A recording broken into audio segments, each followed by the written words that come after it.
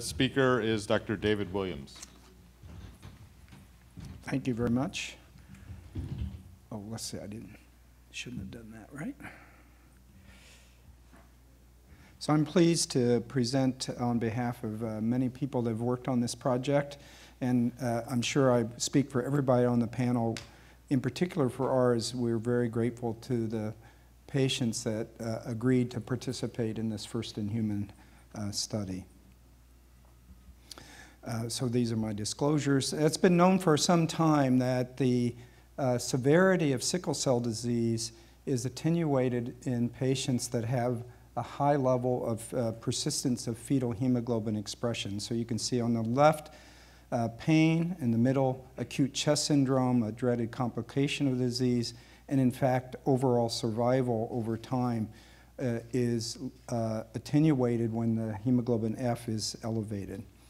And the extreme example of this is shown here. So when in utero, one expresses almost all their hemoglobin as fetal hemoglobin, and then after birth, met with the dotted line in the middle, that expression of fetal hemoglobin shuts off, and the adult hemoglobin turns on, which in sickle cell disease, of course, is the sickle hemoglobin mutation.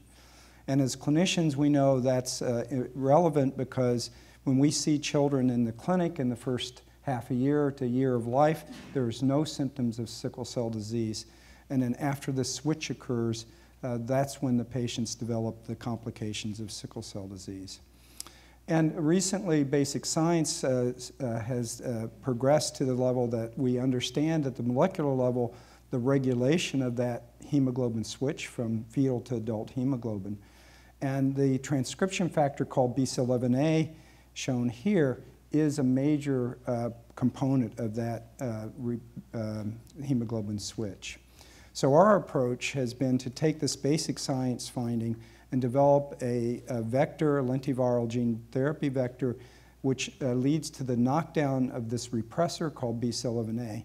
And this induces the gamma globin back on, the fetal hemoglobin, but simultaneously silences the mutated sickle globin. So the advantage of this over other approaches, we think, is that the defective sickling beta globin is downregulated at the same time that the fetal hemoglobin is induced, and the ratio of alpha to beta globin chains remain balanced.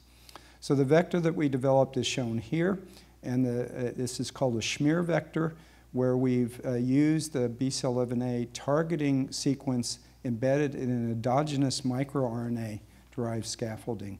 And the advantage of this is it delivers a more physiologic payload that resembles an endogenous microRNA.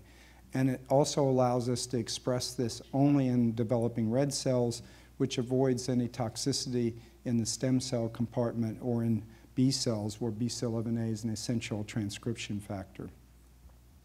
So this is the study design.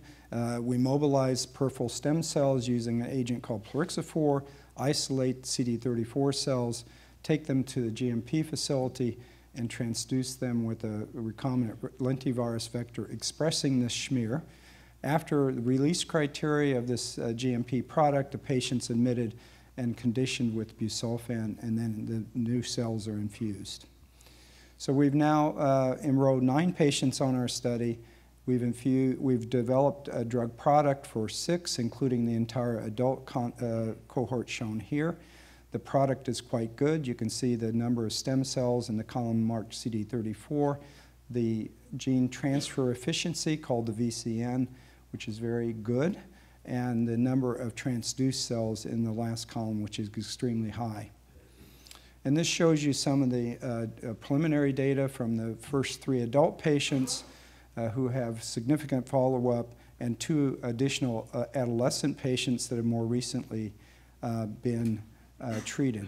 Over on this graph, you see the number of fetal hemoglobin containing cells in the peripheral blood, and you can see in all the patients there's an extremely high level between 60 and 75%, even out now after 18 months. And on the right, you see a chart that tells you the more specifics, which is the amount of fetal hemoglobin in each of these red cells is quite high, and the percent of the total hemoglobin in these sickle cells is really high, and this prevents any of the sickling that can occur due to the sickle mutation. And this has been associated already with some amelioration in the clinical sickle phenotype. So the clinical endpoints, so far there's been no vaso-occlusive episodes after the gene therapy has been administered. There's been no neurologic or respiratory events.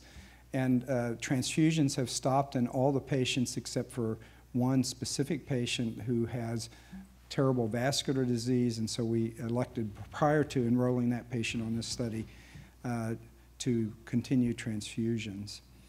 One patient has had recurrent priapism, a complication of sickle cell that he had very severely before he started. And this shows you the blood components of these patients, and the point I would like to make here is that all the patients now are not requiring transfusions with a low normal hemoglobin and with evidence that their hemolysis is attenuated. And then this one patient who has significant vascular disease, even though we've continued to transfuse him as we planned up front, the amount of transfusions he's requiring is already, early point, is already reduced. So we've got an initial pilot study with 8 subjects consented, including pediatric patients. 5 patients have been infused with the longest follow-up at 18 months.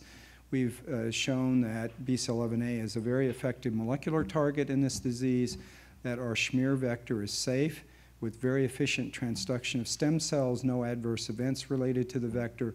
The expression is clearly as designed, only in red cells, and we have stable gene modification over a long period of time.